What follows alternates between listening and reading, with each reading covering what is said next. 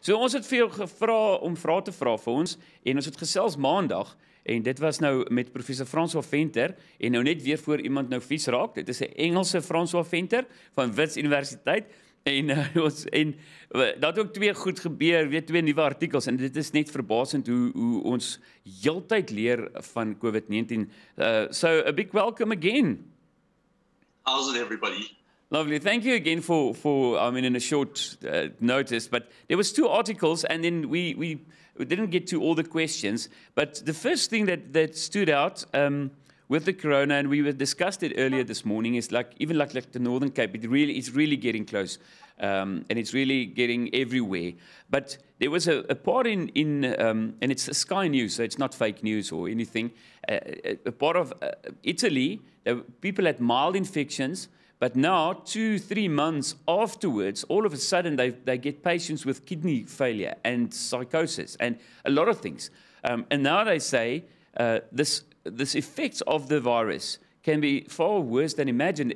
It's as if, I'm thinking now, if you had it, just still be careful 2-3 months, still check your body if you realize something is wrong. So I don't know how that study is going.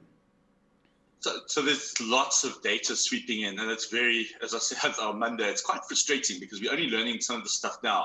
So we are seeing quite a lot of reports of people with quite strange things happening a couple of months after the fact. I mean, I think again, as we said on Monday, this thing's only 7 months old. So, and it really was very based in China till late February.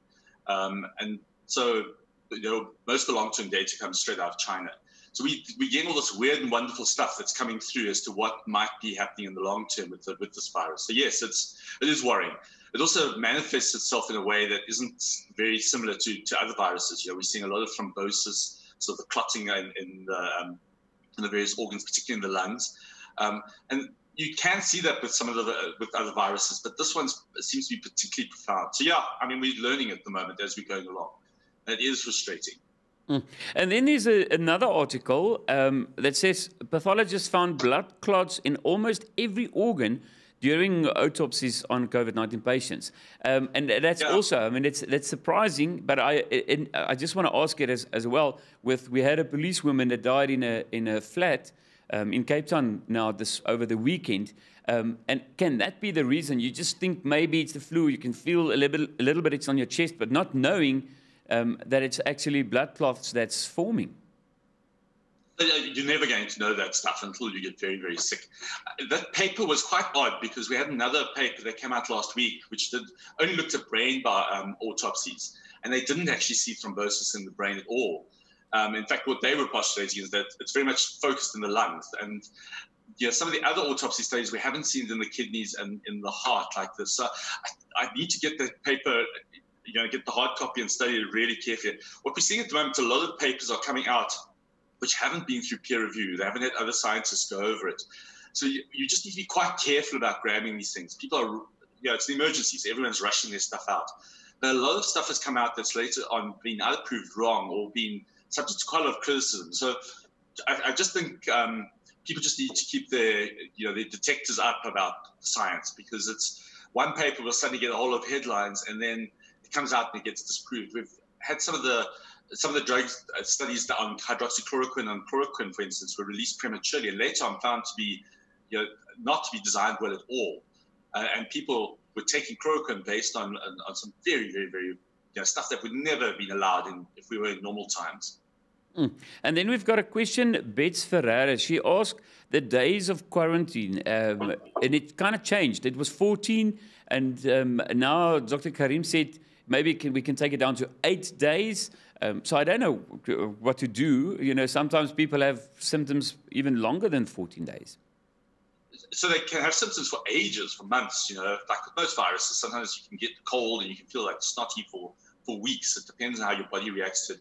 The issue of quarantine is being discussed very intensively at the moment. Again, I identify with your viewers' frustration. There is, internal to the government, there's a discussion as to what that should be. There is the 14-day thing is a very conservative one. There is a discussion about taking it down to 10 days or 8 days. And certainly in the European Union, it's about 8 or 9 days, while in some of the the American states and in Asia, it's 10 days. So I think people will get some clarity. Professor Karim did come out and say that, but I don't think there's been finalization on those guidelines yet.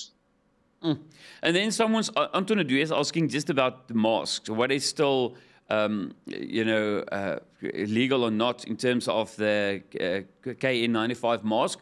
Is it better for people in the public just to stick to the material masks to still save on PPE? So yeah, look, I think we still have shortages of N95 masks. Now, just for your viewers, those are those very, very tight surgical masks that don't let anything in and out. They're quite expensive. They're also quite uncomfortable. We used to, in the hospital where I worked, was quite a high-risk area for drug-resistant TB, so we wore them all the time. So they're not that much fun. I think for everybody just to know is that just to use any old mask, even a cloth mask works pretty well. It might not be, super proofing you, but it's something that's practical. I've run out my N95 mask, and when I go to the supermarket or I go out into public, I wear my cloth mask, and it's actually a lot more comfortable, and it pretty much will do the job. As long as you don't stick around too long, it's going to shrug it off. I think the mask thing is interesting because I used to laugh, like I traveled so much for my work. I used to laugh at the Asians because they always wore masks on the airplanes. You used to roll your eyes and think they were ridiculous. We now realize that actually this might be one of the most important things, possibly even more important than hand washing in terms of stopping the transmission of the virus. So there's a lesson here for all of us involved in public health to be a little bit more humble. But yeah, masks, just wear them. Find something that works for you. It doesn't have to be perfect. It'll probably do a good job. And it's quite interesting. People were mad at our president when he said it's now kind of law for this time to wear masks. And Britain and France joined us yesterday, making it now law to wear masks. Yeah. And I think as things go, we have to put on clothes when we go out in public as well. It's just going to be a slightly new normal. I think you just got to find the one that works for you. I think a lot of people are worried about rebreathing the carbon dioxide and stuff like that. But honestly, as I said, where I worked in the hospital, this thing sits on your face, tight. Sometimes you go on for 4, 5, 6 hours. You just remember this is what surgeons wear, doing long operations and things. I don't think you need to worry about that stuff. Just find something that's comfortable and then start wearing it. The positive thing about the mask that I realized walking in the mall, I haven't been in the mall for 2 weeks or anyway, was that everyone's beautiful. Because if you do this with your eyes, you can just, everyone. I mean, I realize now it's the nose and the mouth that messes up our faces. But if you just see eyes, everyone's a model. Everyone just looks good. We're going to chat. I've still got some questions, Prof. Some good questions coming in. So we'll chat after the 7 o'clock news. Lekker. Ons gesels verder met professor Francois Venter van Wits Universiteit en dit is nou rondom vrae wat julle instuur. Welcome back, Prof.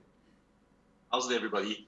So there's one question that just came through this morning. It's always interesting. It's about the shields compared to masks. And I realized if you look at malls and stuff and the shops, a lot of people in the beginning had this shield, but now they've got mask and the shield because, I realize now, it's too open. I don't know if you agree.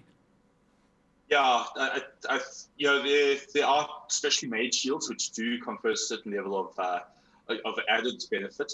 But again, if you're quick, if you go into a mall, for instance, and you don't stick around, you make sure that it's well ventilated, which most of the malls are pretty good about at the moment, that you don't stick around in crowds and you don't stick around more than 10 or 15 minutes when you're in the queue, you're not going to get COVID, as long as you're careful about that. So just a normal mask is plenty. So if you really want to, some of the shields actually aren't well designed, and theoretically you could actually, they could actually spread things a little bit worse. You do need to be a little bit careful about that. I would just tell people, keep it simple, find something that's comfortable.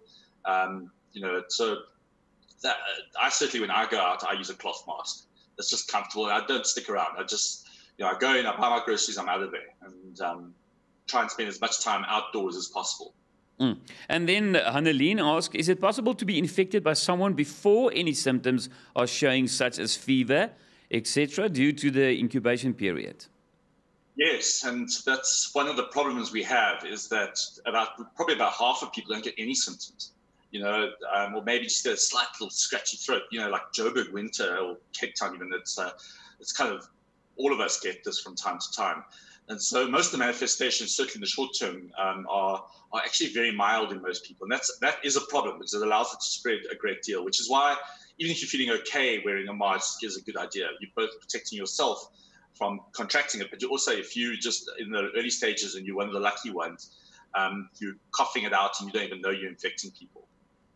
And then Pikkie Prinsloo is asking about the stats comparing normal flu in South Africa and people that dies of normal flu, of griep, compared to COVID now. We won't know that probably next year only. Yeah, we don't have it's a problem because so many people don't have symptoms. So try and work out, how many people actually got the virus is quite hard. Now, in places like where they really went out and they tested everyone in China, in South Korea, the case mortality rate where people died, the number of people died is about 10 times more than flu. So I think every indication we have from this is it's much worse than flu. It's, flu, I don't want to minimize this. Flu, I'm amazed that people are finally saying, oh, it's just flu. Flu is pretty bad, it like wipes out lots and lots of people every year. And people just don't get the vaccine. And until this year, suddenly everybody was getting the vaccine. So we think that COVID, certainly the version of COVID we see at the moment, with flu, you've got a certain amount of immunity because we've all had it over the years at one time or another, or we've got the vaccine. So we're kind of carrying those antibodies, which tend to mean that we don't get the severe forms. The problem with COVID is that none of us have ever seen this thing about it before. So we don't have the antibodies to it.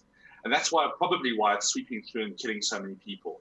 So I certainly don't think people should be saying, oh, it's just like another flu. This thing is definitely worse than the flu. If you look at Cape Town, for instance, where we've got really good data, you can see this incredible spike in what we call natural deaths. So in South Africa, the death data, the doctors and nurses actually collect that data pretty well. And most people die in a hospital or in a facility. So that data is collected quite carefully. And we kind of divide deaths into natural things, which is like pneumonias and cancers and diabetes and HIV and stuff like that. And then non-natural stuff, which is car accidents, suicides, anesthetic deaths. So when you look at Cape Town, you can see the sudden spike in natural deaths in the last 6 or 7 weeks. So when people say, oh, it's just the flu, we can see objectively that certainly at the moment, it's much, much worse than flu. And it's contributing to a lot of extra deaths in the places that we've got. We'll probably see the same spike now happening in Gauteng. And then it'll hit KwaZulu-Natal probably in the next week or two. Sure. And then Carla Lochenberg, maybe a difficult one. She's asking about different blood groups. So you read somewhere that if you're O positive or your blood type, you can be sicker or not. Is there any truth behind that? There was a single paper that came out that seemed to show us very soft correlation with one of the, I can't remember which one, to be honest, which blood group. Through the years, people have been very obsessed with their blood group. It's a very old-fashioned term. We don't even look at it anymore. I remember as I was a kid, you should know your blood group.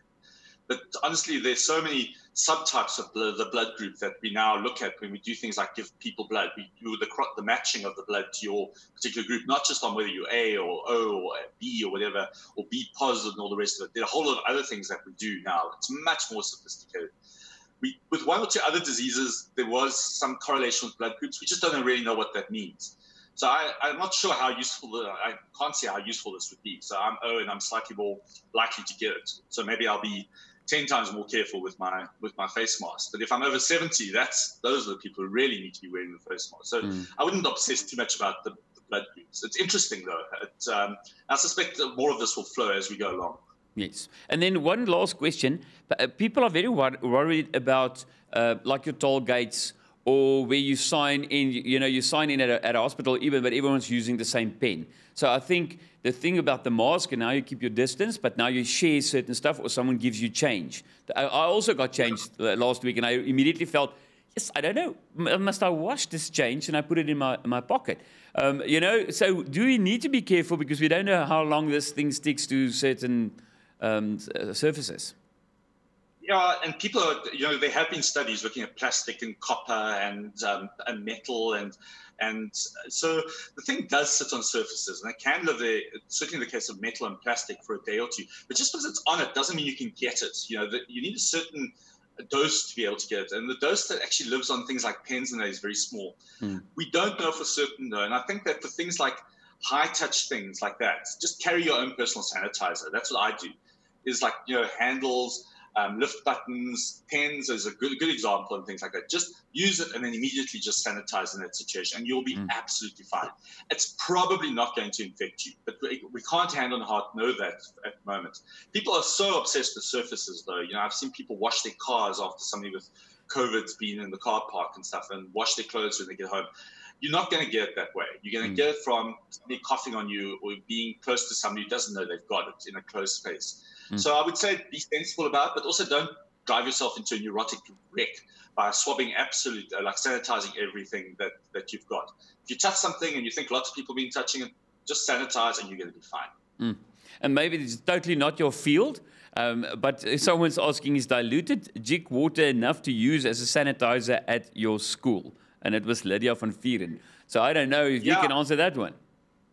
Yeah, no, absolutely. Like any of the industrial stuff you have in your kitchen, this, as I said the other day, this is a really, really fragile wussy virus. It just dies. It really is. You just have to expose it to any kind of detergent and it'll take out. The thing that covers the virus is any sort of soap and water. If you pour soap into oil, that's what the thing does to the membrane of the virus. So Jig's pretty good. Any of the stuff, as I said, that you've got in your sink, even just good old soap that you normally wash yourself with will take care of this thing. So yeah, it's probably a good idea, that Jig and water, just to make sure that these people must be careful about using too many chemicals. But yeah, you can use that as a sanitizer. Last question, is there any secret stash of whiskey at Wits? Because then I'm driving through. A friend of mine saw the back of this is all the gift alcohol over the years, and my friend tells me that I'm running a shebeen practically in the back here. So yes, with alcohol bans, all of us are, I think, making sure that we've stocked up at this point. Definitely the best sanitizer. Thank you so much, Prof. It's been a pleasure chatting to you. Cheers. Cheers. Ja, hallo vir die kat ook, dat hy Elsa se katjie kom saam speel.